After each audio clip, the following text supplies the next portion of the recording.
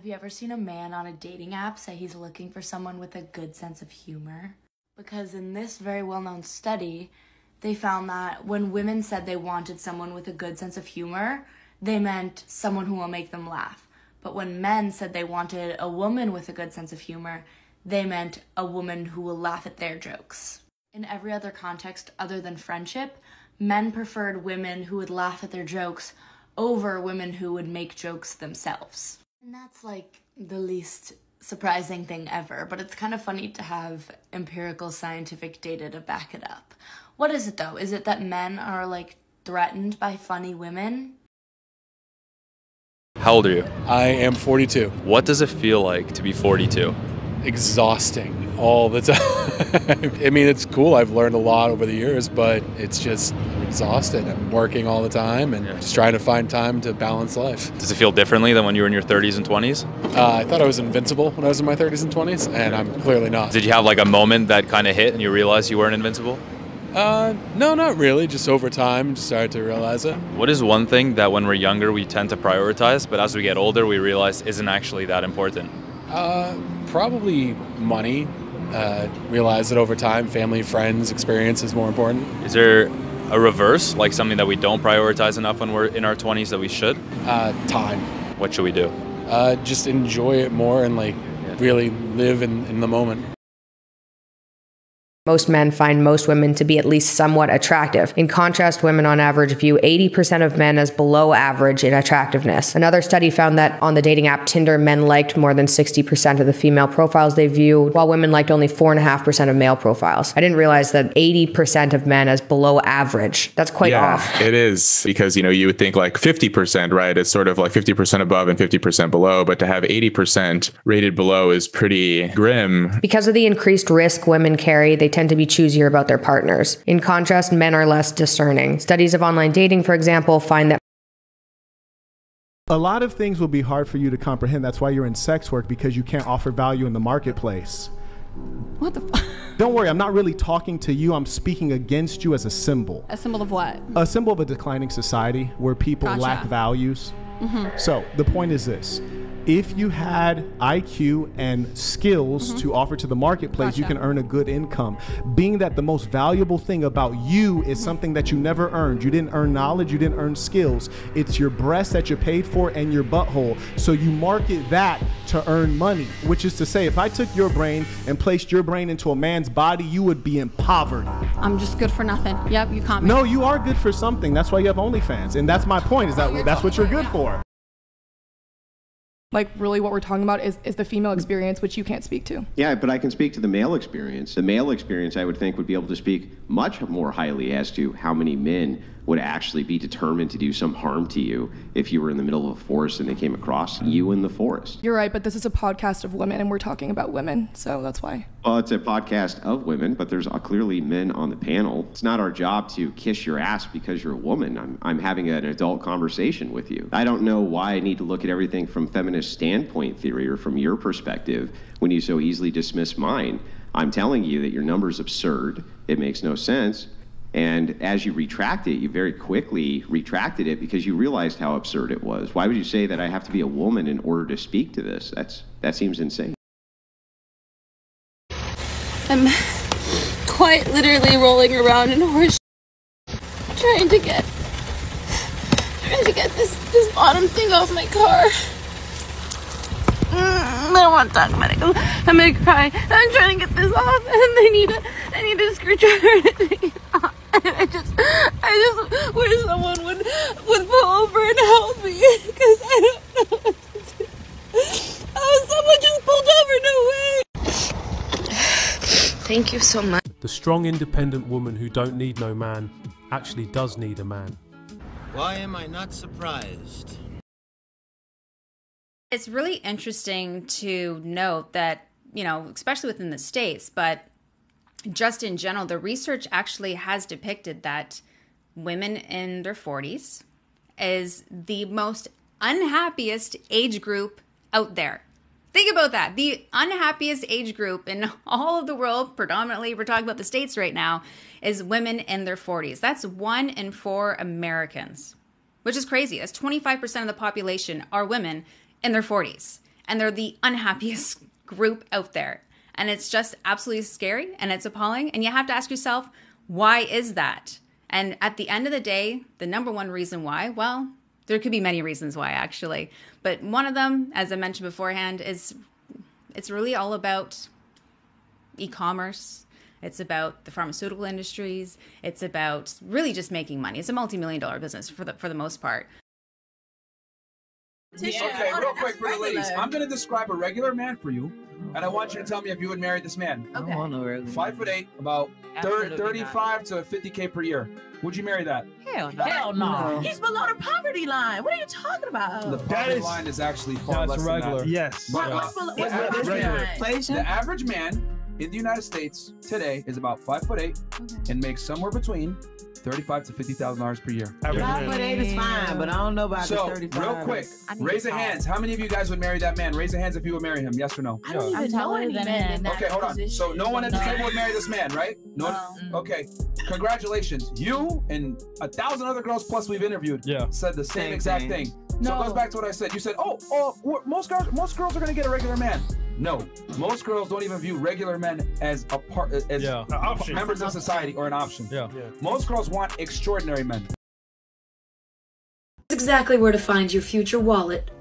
I mean, rich husband in New York City. The key to finding Mr. Right is knowing all the right places to eat. Head on over to Michael's, the hotspot for media tycoons in Manhattan. Mike McCarty hosts there about every other week. Shake his hand and he could introduce you to the potential love of your life, a future hot Mark Zuckerberg. Just make your way to table 1. Trust me. You're on a date with a Brooks brother and he takes you here, you know you're set. What's better than a one-way private charter to the Hamptons? You may not find your billionaire's romance here, but it's a 5-minute walk from Wall Street. With luck, if you go late enough, you might find an accountant at the bar wasting his life way over a glass of bourbon.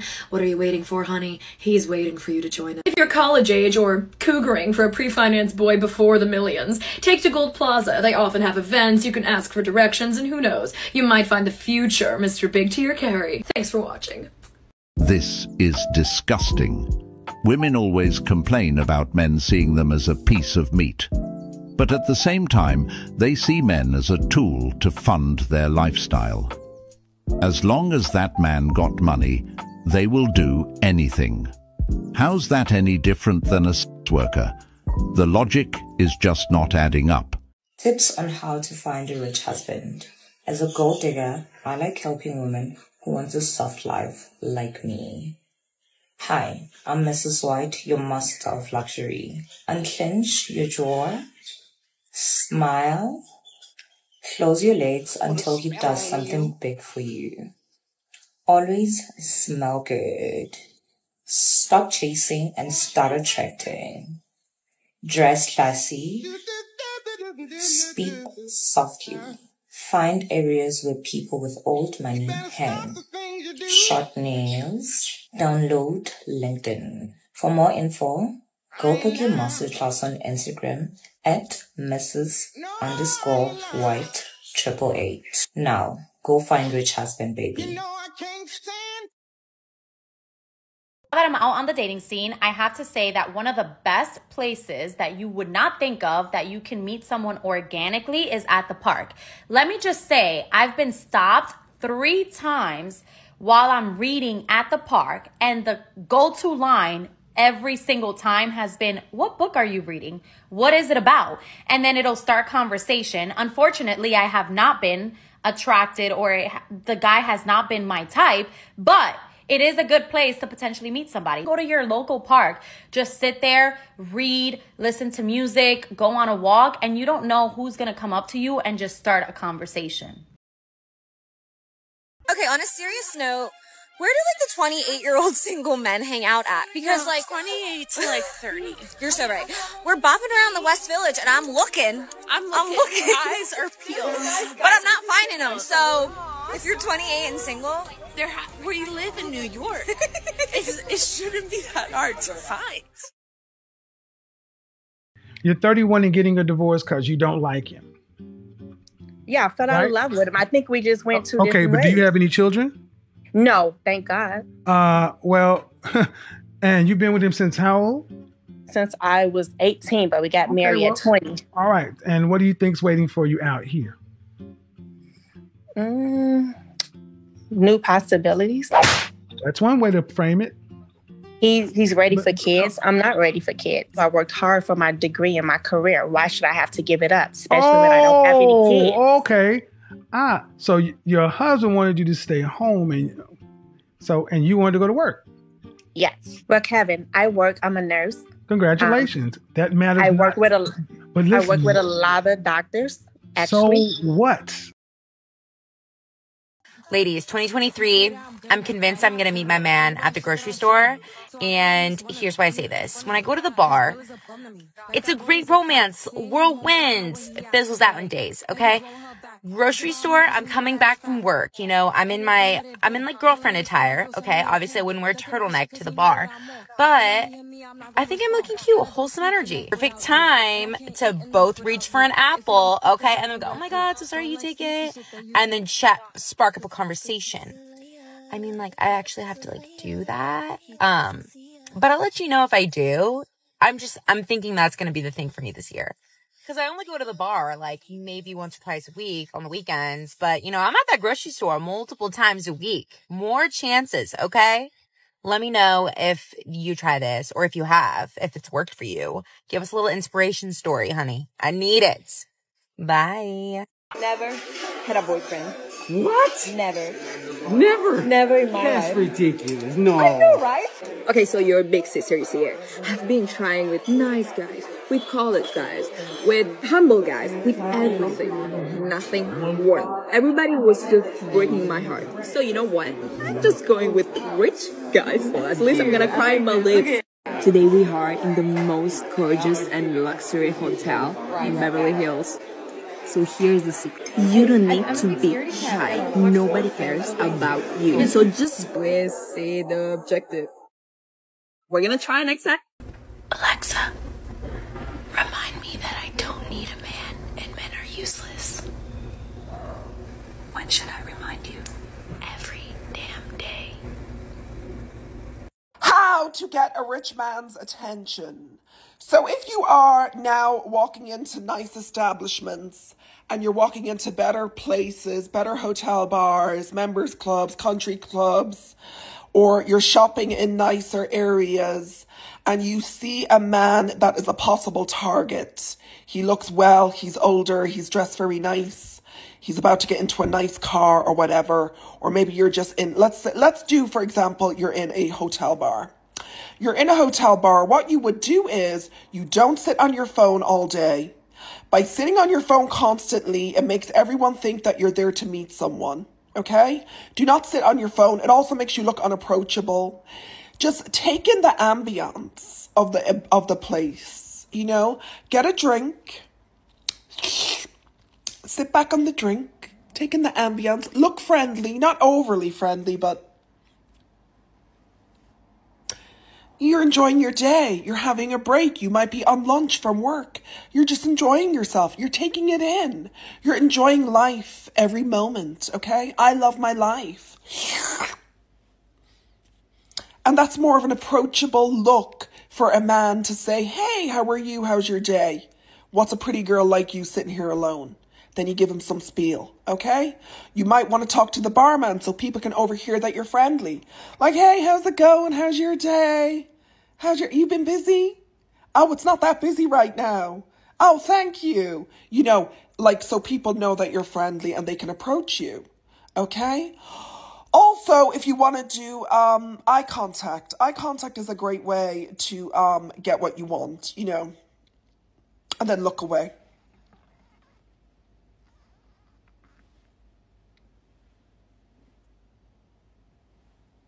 Okay, and then also, say you're at a grocery store, you're walking down the street, and you say, oh, damn, that man, I know that man has money. I know for a fact that man has money.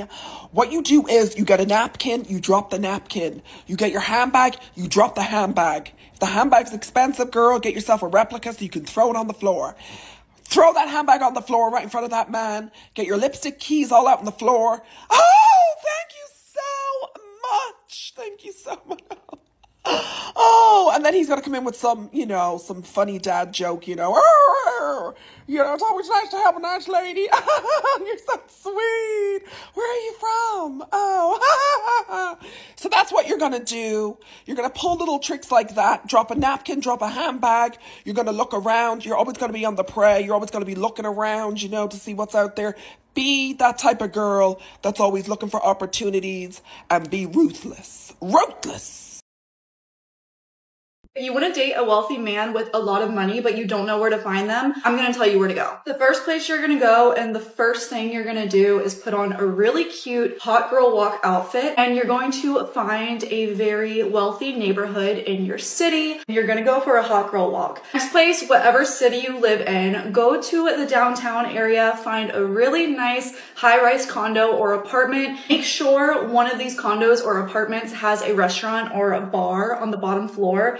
Go in, sit at the bar, wait and see how many men come up to you. There are so many men that go to the bar by themselves, especially if it's a bar where they already reside, looking to buy a pretty girl a drink. The next place you are going to look is exclusive events or conferences. I cannot tell you how many times I've just been at a nice hotel in Miami for an event myself, or even just to get drinks with a girlfriend, and all of a sudden there's a huge conference going on with a lot of men. Go to these conferences. Go to the hotels where these conferences are at, because you know what these men do after the conferences? They go get a drink at the bar. Next place you are going to go if you're trying to find a wealthy man is a high-end bar or a really nice speakeasy. Here down in South Florida, there are speakeasies everywhere. A lot of them are very exclusive. You either have to know someone to get in or you have to have a code to get in. These men just hang out there drinking their whiskey out of the glass, waiting to talk to a pretty girl. Next place you're going to look is a high-end gym. That's where all the daddies go. So if you have an Equinox, next place is going to be a golf course. I feel like this is just a universally known fact, but all of the wealthy men are into golf. So whether you know nothing about golf and you go and make a fool of yourself with your girlfriends and pretend to know how to golf just to run into men and be like, oh my God, can you teach me? Which brings me to my next point, country clubs. If there's a way you can finesse yourself into getting into a country club, do it. Go to the pool, go to the restaurant, walk the neighborhoods. This is definitely where you're going to meet a wealthy man. The last one on this list for now is a luxury hotel or resort. If you can get yourself into a resort's pool, you are set. The only downside that I will say to trying to find a wealthy man at a luxury resort or hotel is they're probably just visiting. But depending on what you're looking for, that might be ideal. Do people actually like get asked on dates in real life? Like people come up to you, like attractive people that you would want to go on a date with, come up to you and ask you to go on a date, and then like they want to take you on a date? That has like literally actually never happened to me in my entire life. The closest thing today I was going to get lunch with my friends, and I was walking and this like 65-year-old man stopped me and goes, "Hey, do you happen to be single?" And I said, "No." And he said, "Oh, you're beautiful." He was literally 65 years old. So that's what I get. People go on dates, and the people that get asked on the dates and they want to go on the dates, and they do. That's crazy, you guys. That's crazy. There's about a 90% chance that when I decide to get married, it'll be with a girl that's not from America. Men are now more objectified than women.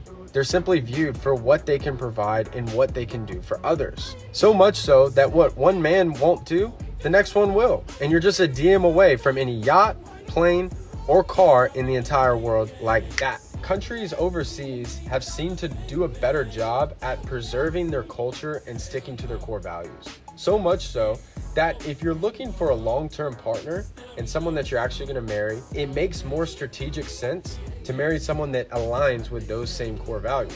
This guy is actually pretty successful, and women have this idea that only the men that are not successful and are broke bums are looking at women from other countries. Here we have a man who is not broke, is not dusty, and yet even he is saying, you know what, I think I'm good on American women.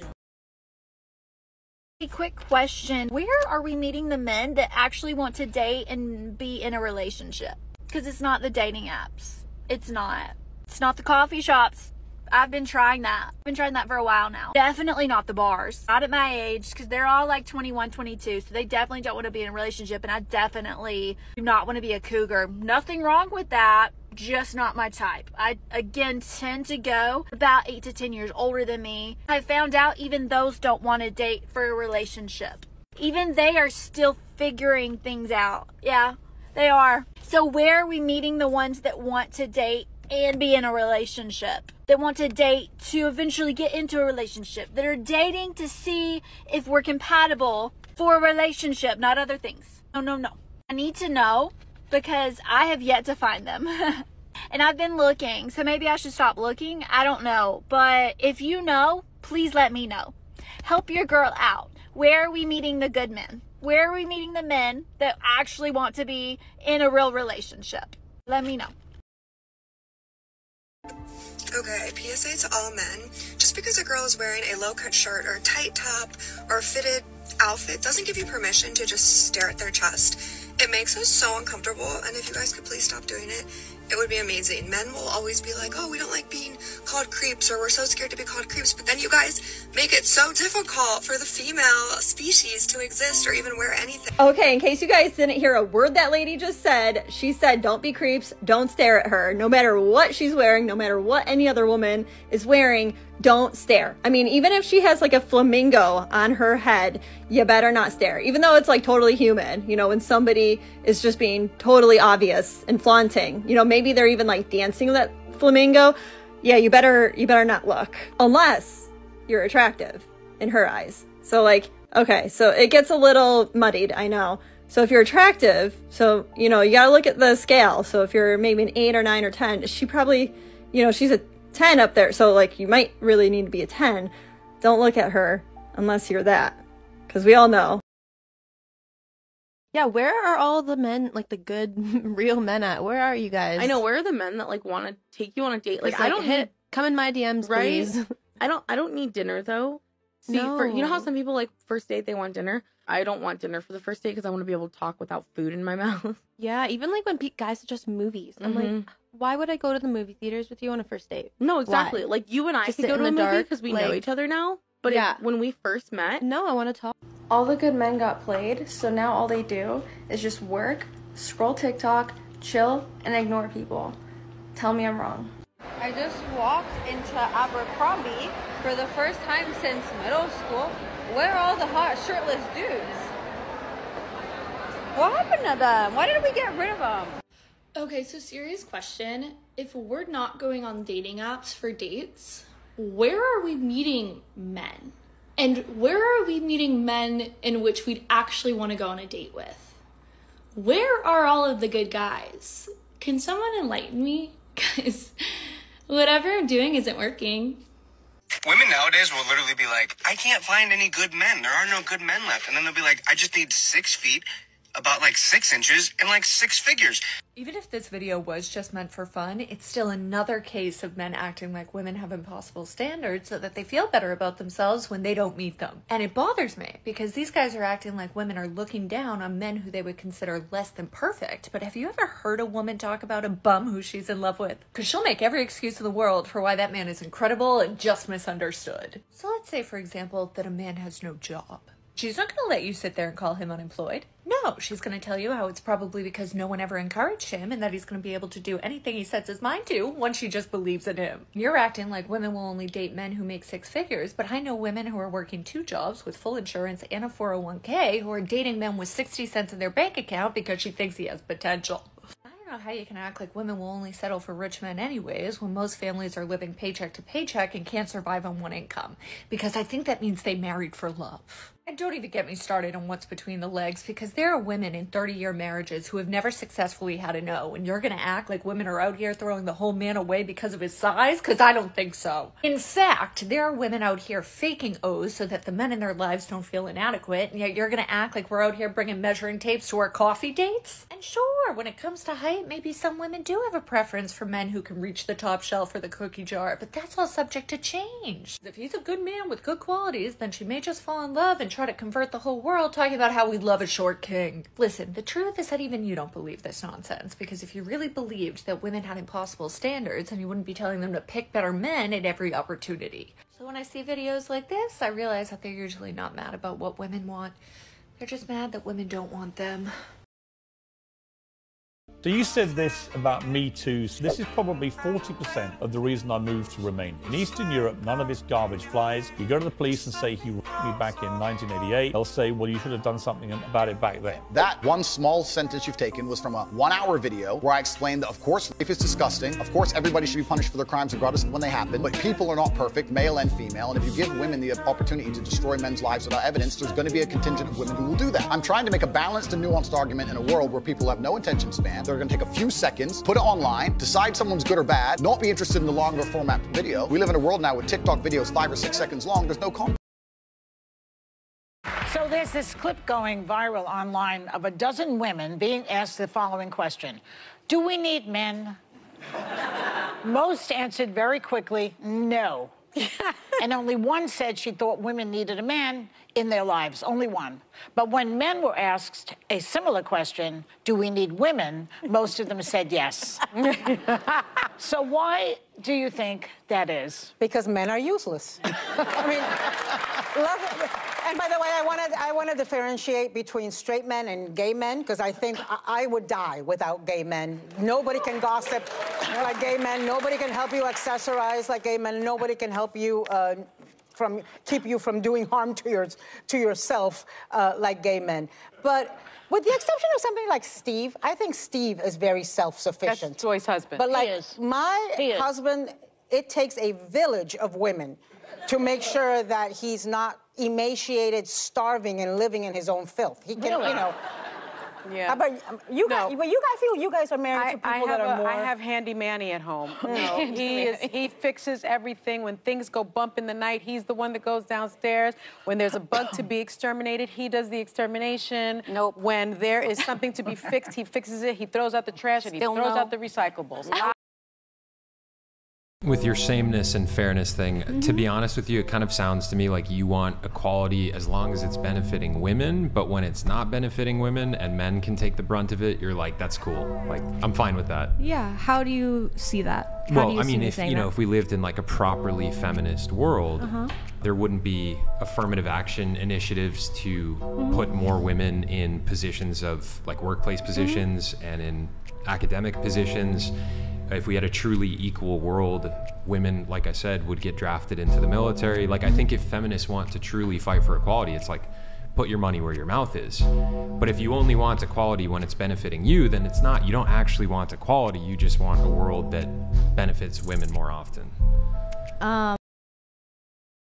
Nobody talks about this, but it is very difficult to be attracted to the person that is good for you. Like, good on paper, right? Like, they're good. Like, you know that this is a good choice for you, but something is missing and you don't know what it is. It's that you're looking, most likely, you're looking for that chaotic adrenaline rush that you get when you like the person that is not good for you. Honestly, just grow up. That's all this. I continue to hear women say nonsense like this. I mean, she even admitted it. She's saying pre-healing, it's hard to stop doing this behavior. Basically saying that women who do this are injured. The other thing a woman doesn't want, and no men really want to have around either, is a man who's actually weak and unskilled, who pretends to be moral and kind, not only to cozy up to women, but also to parade his weakness as moral virtue. You know, I'm not the mean guy, I'm not the bad guy. Well, the reason for that is you're too goddamn weak to manage that. And instead of just admitting that forthrightly and doing something about it, you parade it as a moral virtue.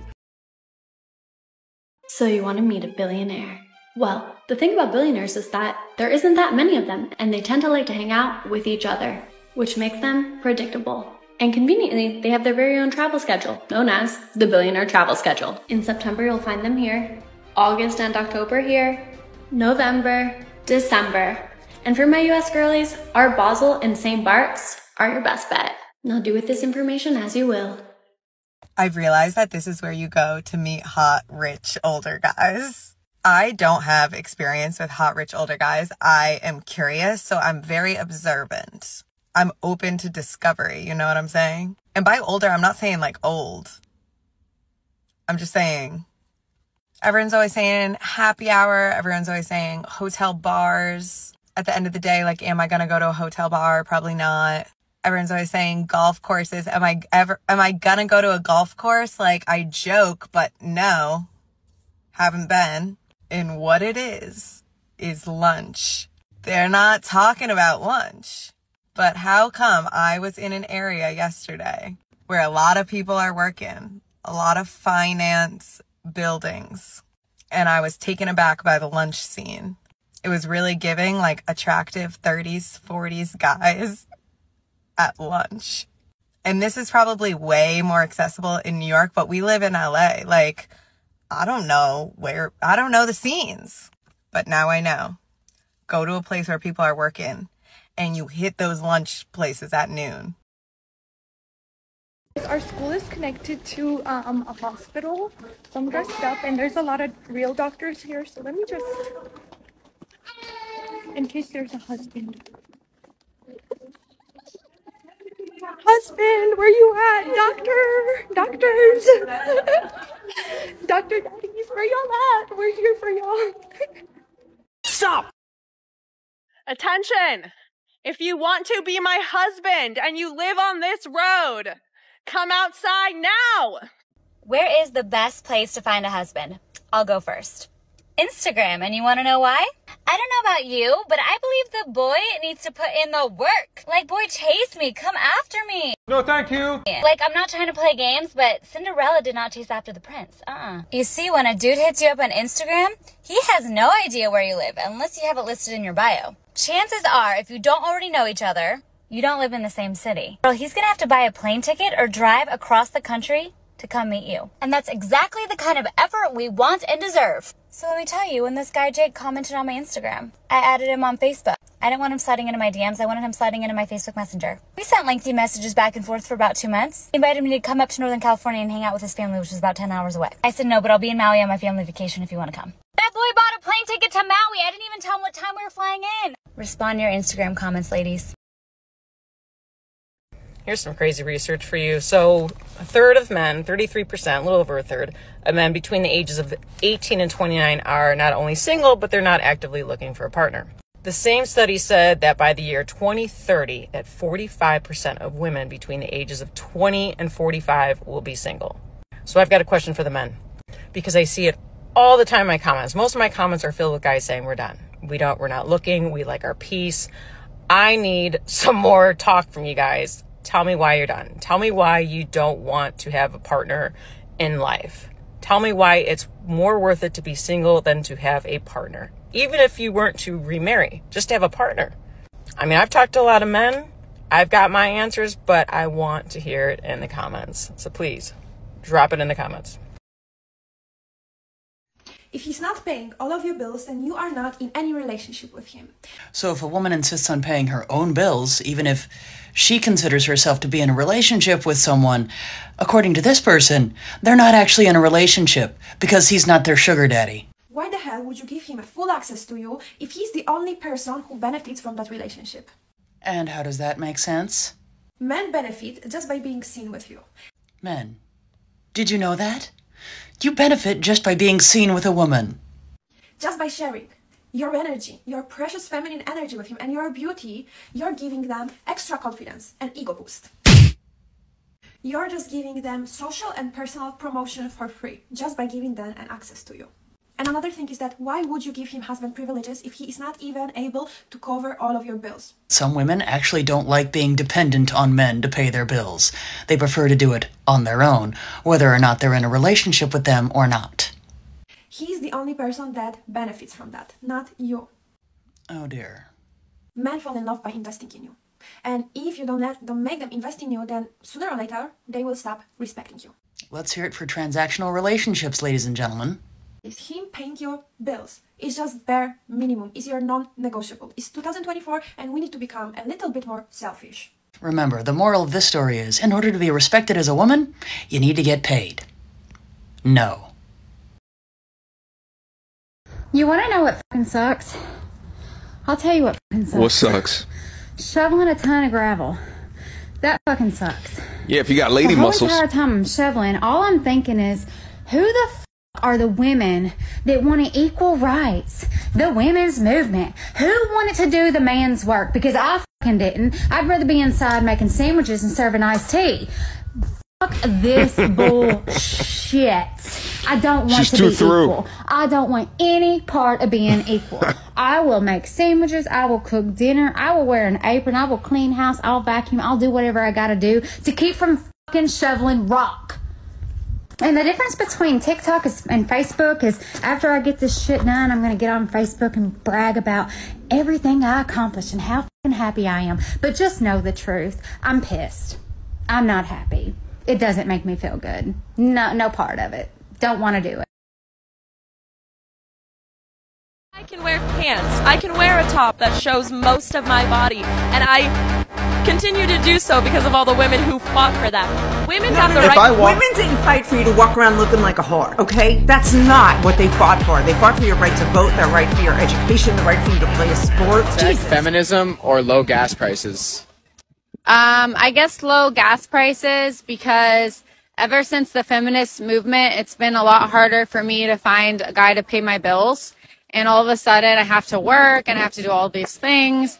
And I honestly don't want to work. I would rather stay in the kitchen. Mind you, I need some cooking classes, but I think I could take a couple cooking classes and make somebody really happy. Actions matter. This is what happens. You think, oh, it's fine. They just might not open the door for us because of all the raging feminists.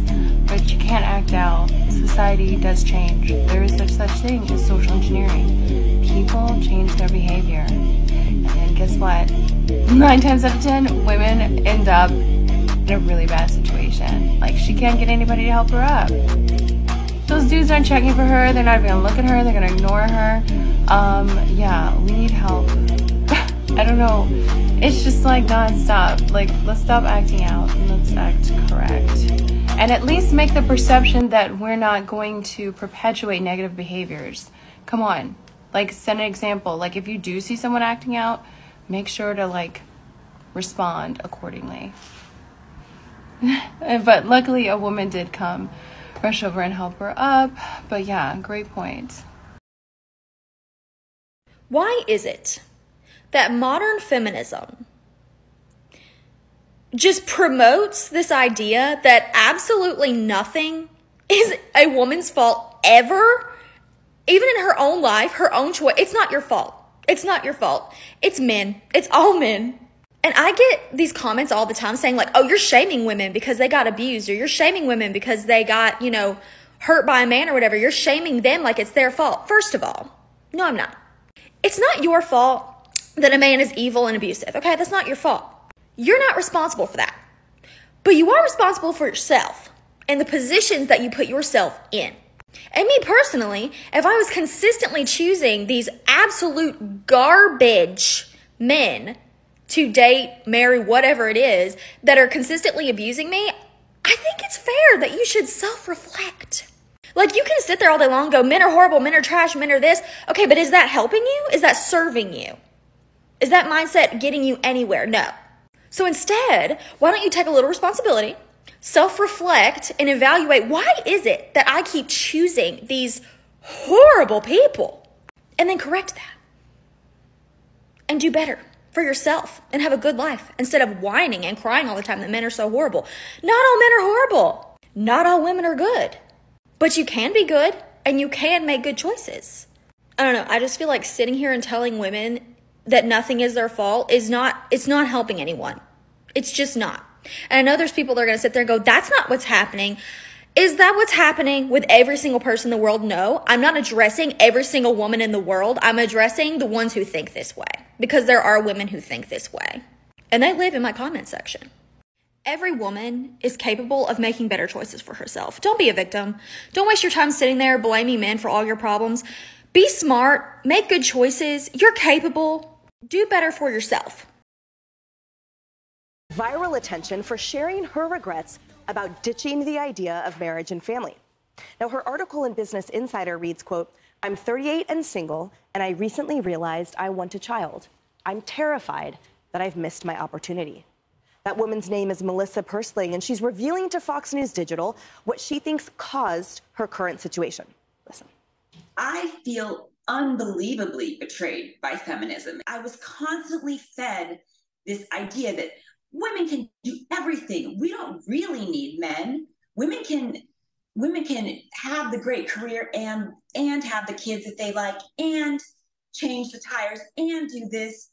I mean, I grew up thinking, and men are great, but like I can do all the same things. I do feel in many ways betrayed by that line of thinking. I kind of want to go back to some of those teachers and coaches and say, what the hell did you mean by that?